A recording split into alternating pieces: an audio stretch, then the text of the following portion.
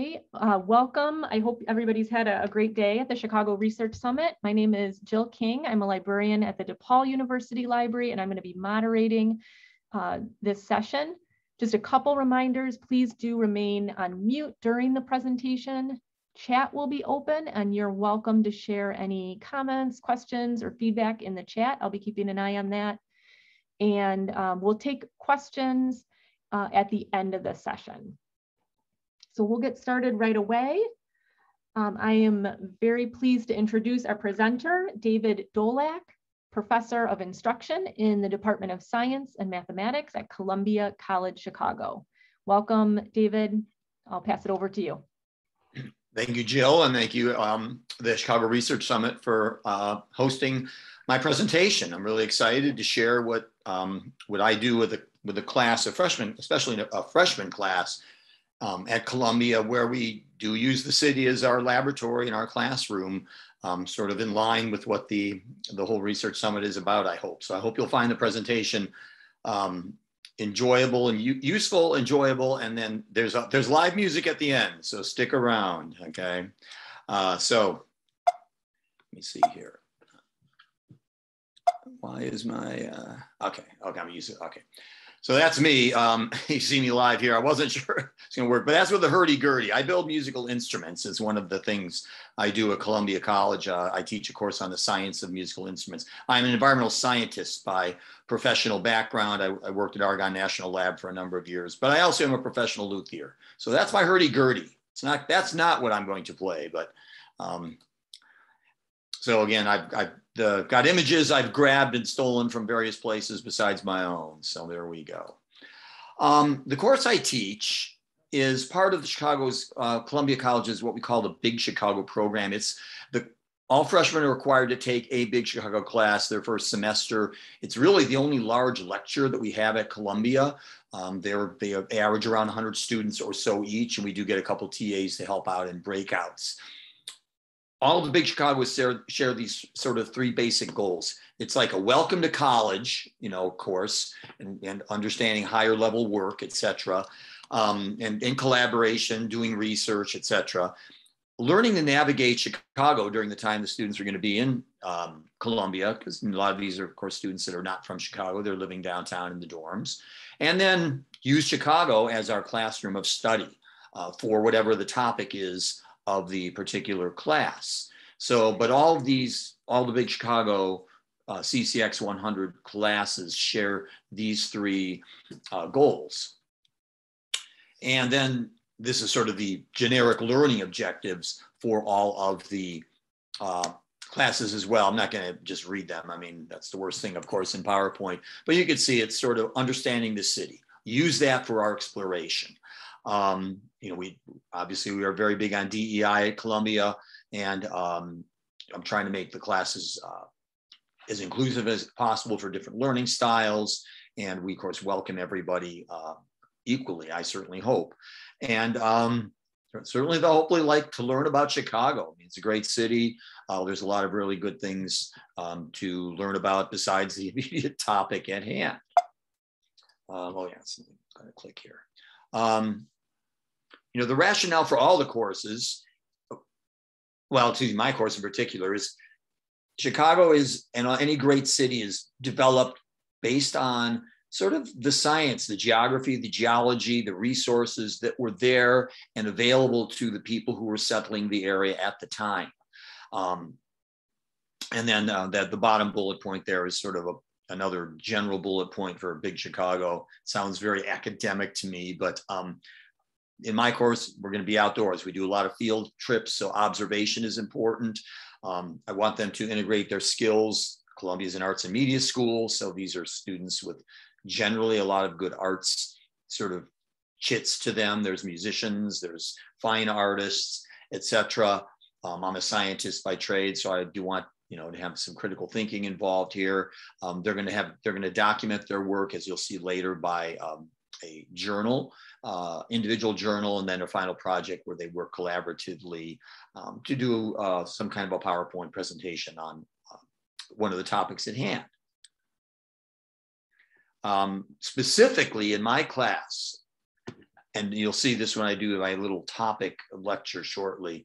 I want them to understand, and anybody to understand really, Chicago, cities develop for a reason. It's not just happenstance. Actually, the impetus for this course has come in the last decade. I've given the talk much more expanded than the one I'm giving now, but on this general topic to libraries and various other institutions in the Chicago area in the last 10 years. I sort of have put together a lot of research by other, scholars from natural history, human history, again, the environmental sort of geographic, geologic side that I bring to it, to put together the story of how Chicago was founded. Because what I saw, whether it's on Chicago Tonight or there's always experts in certain areas, but I never saw it put together in one sort of story here with the human rationale for a city, as well as sort of our natural resources. I think many people have heard the idea that the Chicago River has been reversed. How did that happen? We didn't just let's reverse the river. There are reasons that we were able to do that here in this specific place at this specific time it was done. So if you look at these learning objectives, it's really trying to be focused on Chicago and sort of the natural environment that allows a city, and specifically Chicago, to develop. And again, we're going to have the students try to use their creative thinking skills, critical thinking. Since it's Columbia, they're going to be documenting this by writing and drawing as well, and working collaboratively. So first thing I always do, since it's a freshman course, is this. Many of them at least do remember the movie. I was in college, yes, when this movie came out. So welcome to college, students. What is college? I mean, this is a big part of the big Chicago. It's getting them into college life, and it's not high school anymore. Yes, you're here for a piece of paper, but, it's hopefully much more than that. You should have a good time. It should be an important part of your life, and it's your choice. That seems to me something we need to emphasize there. You got to focus. Have a good time, but you have to focus. You got to take a lot more responsibility on your own than in high school. Maybe your summer students are living at home, but of course, most are not. Most are living in apartments or they're from other places. 2/3 of the freshmen live in our dorms. So, especially coming back this year after having last year being remote, this class was a hybrid class last year, which means I had, half the class in, half the class out, and we couldn't do all the field trips. We were not allowed to go on the CTA. And so we were a little more limited. This year, we're back to being what we did. So anyway, but this is a big part of this whole big Chicago thing. Every week we introduce things about being a college student, how to manage their finances, how to manage their class for upcoming classes and things. So that's why I wanted to include these slides here in the beginning.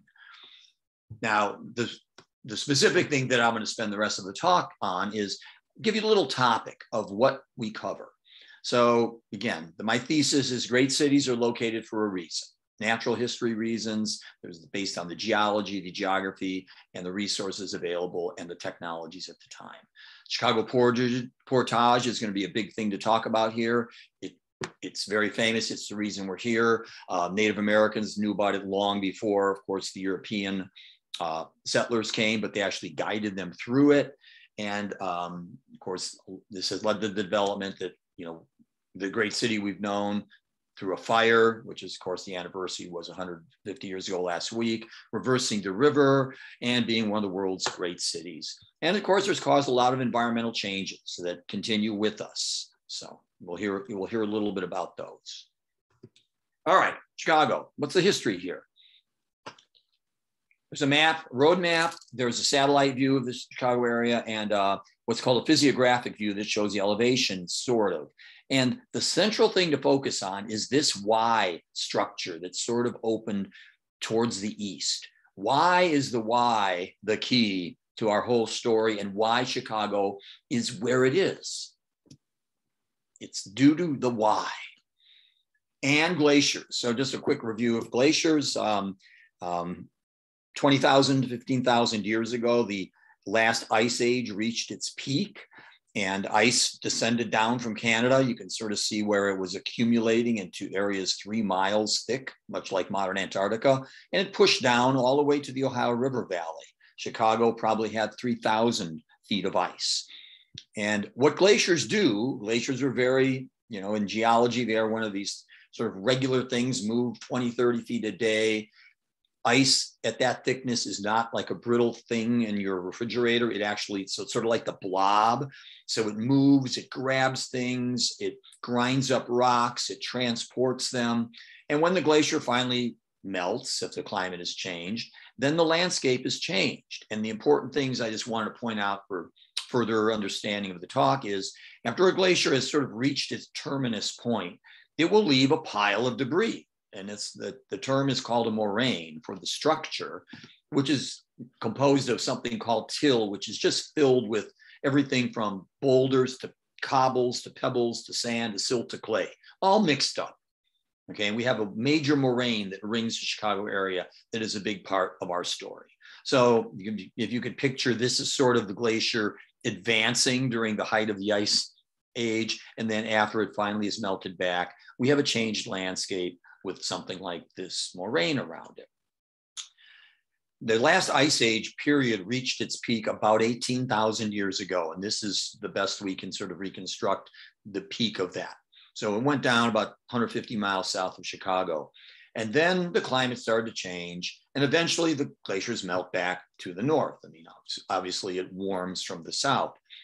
And at this point, you can see what happened. The glaciers actually, of course, dug out the Great Lakes, and so they start filling the Great Lakes. You can see Nascent Lake Michigan here and Lake Erie, a little larger than it is today. But about 10,000 years ago, the water that's starting to fill up these basins overfills them. And the water flows in 2 directions in this way. And why is that so important in our story? Well, before, I'm going to go ahead one slide and then I'll go back on it. Before the glaciers came, and there are geologic reasons we know this, this is how the water flowed in the middle part of the United States or the North America. You can sort of see these shadows. Those are low river valleys. They look a lot like the Great Lakes because they were already low, and the water accumulating from Lake Superior or Lake Michigan, what would become Lake Michigan, they actually flowed out, of course, this way through toward the Montreal to this St. Lawrence Seaway. But during that period of time when the glaciers were melting and blocking that water flow, the water had to go this way. And in fact, that's what this set of slides shows. As the lake was retreating and the modern flatness of Chicago was becoming exposed, that moraine, known as the Valparaiso moraine, the water overfilled it like if you overfilled your bathtub. And it happened to break through in 2 places. And that's that Y structure that I showed you on the map. For those who are from Chicago area, this is 294, goes past the big United Parcel Service. So this is in the Western Burbs, and this is about 200 feet from the moraine down to where it cut through. And by the time humans arrived, first the Native Americans, the lake is in its normal situation about 4,000 years ago. And this area was no longer a big flood, but there was a river going through it. The Des Plaines River coming from Wisconsin flowed through the northern part of the Y. So this is sort of the situation when people show up. And by 4,000 years ago, the Great Lakes are at the size and the shape that we know them today, and the basic flow of water from the Great Lakes is from Superior, Michigan here on out through Lake Erie, through Niagara Falls. All the Great Lakes pour right over Niagara Falls here, and then out they go. So that's the situation when humans arrive. But it's given to us by the glaciers. Now, importantly, because of all that water sloshing in the area when it had burst through the moraine, we are left with a very interesting situation of water flow. Immediately in the downtown Chicago and inside about Harlem Avenue, the water flows into the Chicago River, or on the south side, the Calumet River, into the Great Lakes, and then out to Montreal. But on the western side of the city, where the Des Plaines River is, the water still flows into the Des Plaines River and goes out eventually to the Illinois and the Mississippi to New Orleans. So we have a divide. We have a continental divide, much like the one at the top of the Rocky Mountains. But this divide is the purple thing here. It separates waters going into the Great Lakes out to Montreal from everything in the middle part of the country, which of course goes into the Gulf via the Mississippi. This becomes an important bridge, but it's a divide. And of course, Native Americans have been using it for thousands of years, because if you think about how the transportation was, it was via boat, canoe. And of course, the central thing, if you're in a canoe, is you want to stay in the water as much as possible and not have to carry your canoe too far. And so the 4 or 5 miles where it was relatively flat, but it was the divide between waters of the Des Plaines or the Chicago River, it was a swamp. And this is where Native Americans for thousands of years, if they were traveling up from the Mississippi, they could, drag or push their canoes through the slop of the swamp to get to the Chicago River and get into Lake Michigan. It was the ideal portage and the best one in all the Great Lakes. Okay, so this is really what the glaciers gave us. This little 4 or 5 miles, relatively flat. You don't have to go up over the Rockies for a continental divide. Slog through a swamp. Maybe if it's a wet enough year, you could just paddle right through it. So Native Americans have been using this for thousands of years. Well, the first Europeans given credit for coming through here were a priest, Jacques Marquette, Joliet, the Voyageurs, and they came through, of course, in canoes. They had Native American guides, and they are the first non-natives who came through this area. And it was in the summer of 1673. It's interesting. This is a map from the early 1600s. Again, the Great Lakes weren't even known yet by the Europeans when they're drawing these maps. You can see the outline of the Gulf and the East Coast, even Hudson Bay, but this is unknown. But by the mid 1600s, the French sort of were exploring the interior. And so there were a series of French forts on the Great Lakes. And Joliet and Marquette in 1673, they took off in canoes with Native American guides from, they had a Lake Michigan and they went through Green Bay. They were trying to get to the Orient. They really thought that the rivers would go west through here. They didn't know that it would go south. And of course, their guides eventually said, well, no, this is going south to a very hot place. And they realized this was going to New Orleans. And at that time, the Spanish were still there, and the French and the Spanish didn't get along. So they had to turn around. But instead of going the way they came, the guide said, there's a shortcut if you go up this way, through which is the Illinois River. And again, this is 1673. By 1680, this map is a French map. It already shows Portage of Chicago. Already the French traders, who had been, of course, they were the ones interacting with the Native Americans for furs and for European goods like pots and things, were trading. This turned out to be the ideal place to move your canoe from inland to the Great Lakes and back and forth, because it's only a few miles, as I showed in that earlier slide. So this becomes the most important portage in the entire Great Lakes. There's also a big, wide, flat area. And Joliet even knew right away that you could make a canal through here, because they had done this in France. So that was going to, of course, come later. Eventually, the French, of course, lose in the French-Indian War to the British. Then they lose to North America. So by the early 1800s, we have a state, Illinois. And the idea of a canal, so you don't have to drag canoes through this portage, becomes a likely possibility. Abraham Lincoln was a representative at this point, helped to get the money. And so the whole idea was, let's build a canal. You need to dig that portage in the rivers a little deeper so you have water all year long. So the idea was to build a 90-mile canal from Chicago through the portage to where the Illinois River had enough water all year long to support, certainly not canoes, but as you can see here, canal kind of boats. So the I&M Canal was completed, hand dug by Irish immigrants in 1848. It was pulled by mules on the towpath, and that's what caused the explosive growth of Chicago. So Chicago was founded as a city actually in 1837, established. So by 1840, you got 4,000 people here. 10 years later, 30,000. I mean, no city in history has grown this fast. By the time of the Chicago fire, there were 300,000 people. It's all because this opened up to boats larger than canoes, still being pulled by mules. Then the railroads come in, they follow the same path. But it was the canal, the first thing. Of course, this explosive growth caused problems because when you have a city of almost 1 million people, and where did we get our drinking water? Lake Michigan. If you're downtown, where did the water go when you had sewage? It went back into the lake. You could probably think this is not a good idea.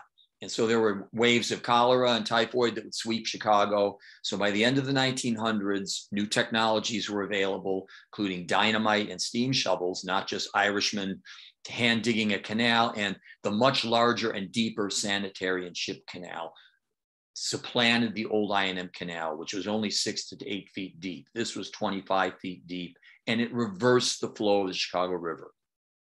You needed to go a little deeper and the water would just flow out. And of course, that's a much bigger canal, as you can see, than this depiction of the old I&M Canal. And so the end result is that humans reversed the river through the north part of that Y structure. And then 20 years later, they did it on the south side through the O'Brien locks and Lake Calumet.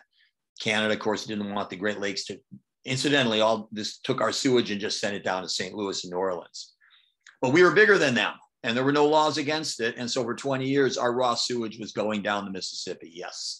Eventually, sewage treatment comes in and laws come in, etc. Canada, of course, doesn't like the idea of draining the Great Lakes. So there's treaties and there are locks now. There's a lock at Navy Pier and at Lake Calumet, and it's limited how much water can go out a day.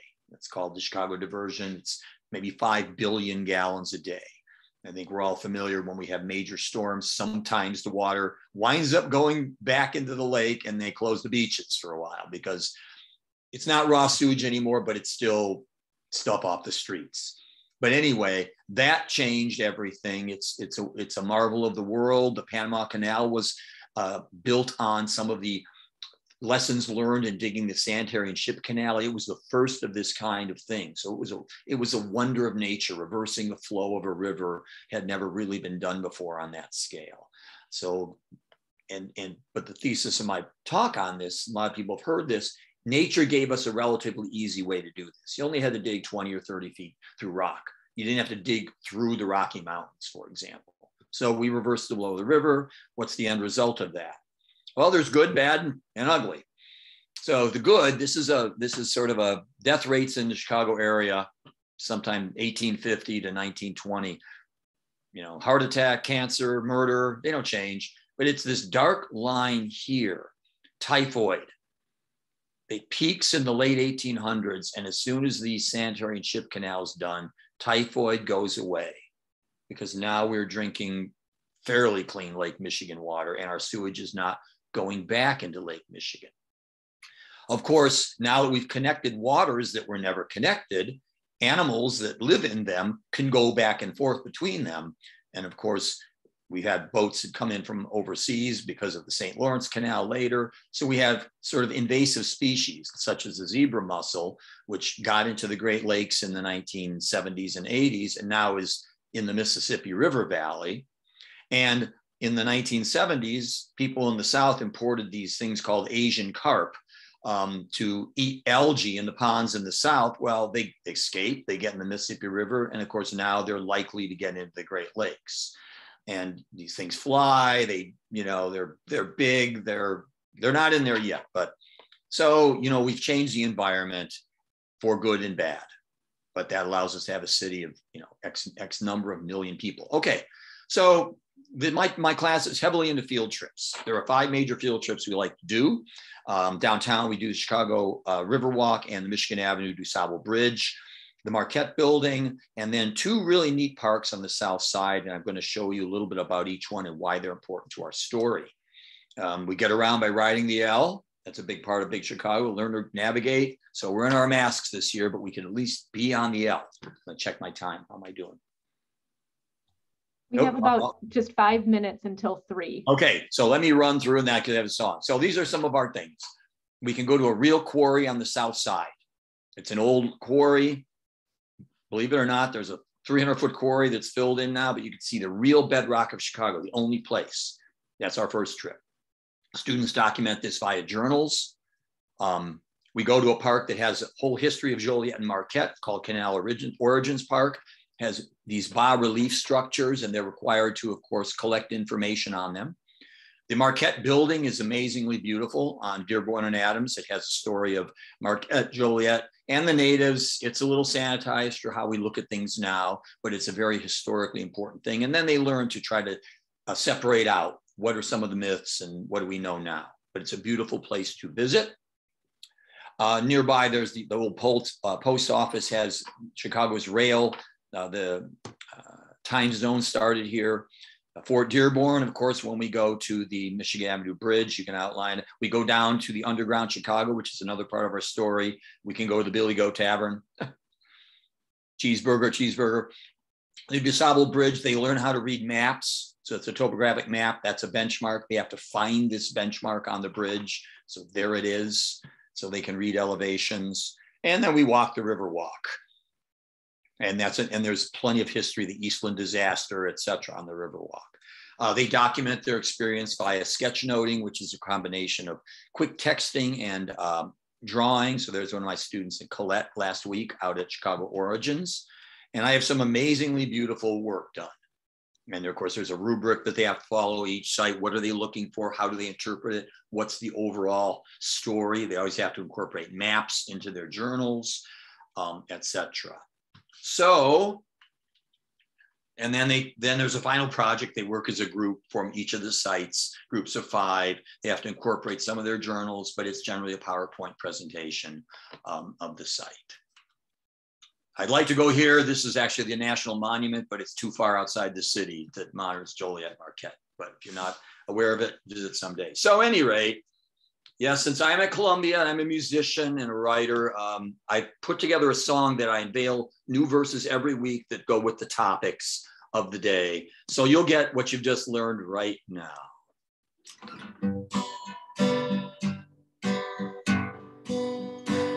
Low, low, away we go, west and east the waters flow, across the Portage to Chicago.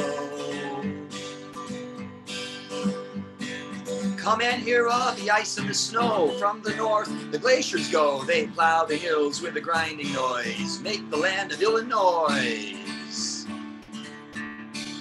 15,000 years ago, the ice stalled here below, and then it melted back from whence it came, left behind the Valpo moraine. Ice sheets melt in the lake's big bowl, spilled through with a mighty blow, bigger than 1,000 rains, carve the outlet for the displays. Low, low, away we go, west and east the waters flow, across the Portage to Chicago. Rains fall on either side of the continent's divide, roll to the river or the sea. What will be, will be. Follow the water's flow from the north, the Voyageurs go. They cross the divide with the news, paddle, push, and carry canoes. Ripple on the river's flow, from the lakes to points below. You dig the trench with pick and maul, barges float the I&M Canal. 2 more verses. Low, low, away we go, west and east the waters flow, across the Portage to Chicago. Well, flush away the sewage goes into the lake. Oh no, so we dig deep to breach the divide and reverse the flow of the river's tide. Time proceeds and all now know that as we change our river so, some things are good, some things are not. Now upswim the flying carp. Low, low, 3 million, oh, they're home on the shore. We know to the ice and the men in the canoe so long ago, Chicago.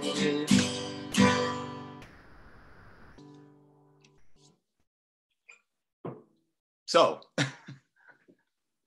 I will take questions if we have a minute, if Jill says we have a minute. Yeah, bravo, David. Thank you. That was great. Do you get students coming in humming the chorus into class? Yeah, it's probably a bad earworm for them, but every week they're ready for it. They're ready for new verses. And then the final week, all 12 verses are done. Well, great. Is there a question or two for David before we wrap up?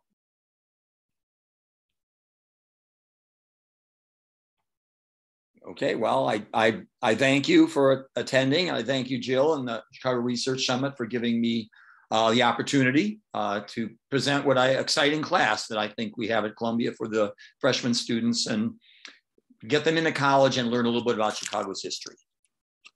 Yeah, and I'm just amazed that you bring 100 students out on those trips too. That's incredible. Yeah, we figured it out. Make sure nobody runs in. We can't all go into the building go at the same time, of course. But well, thank you again. Thanks so much for sharing your work with us. This was a great session. Thanks to our attendees for being with us today as well. Thank you. And thank you.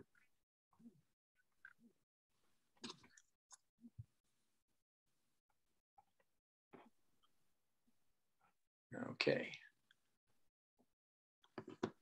All right, Jill, thank you very much. Thank you. It was great to meet you. That was an awesome presentation. Thanks a lot. All right, thanks. I'll look forward to the links so we can see them. For sure. Yep. Bye. Have a great weekend. You too. Thank you. Bye.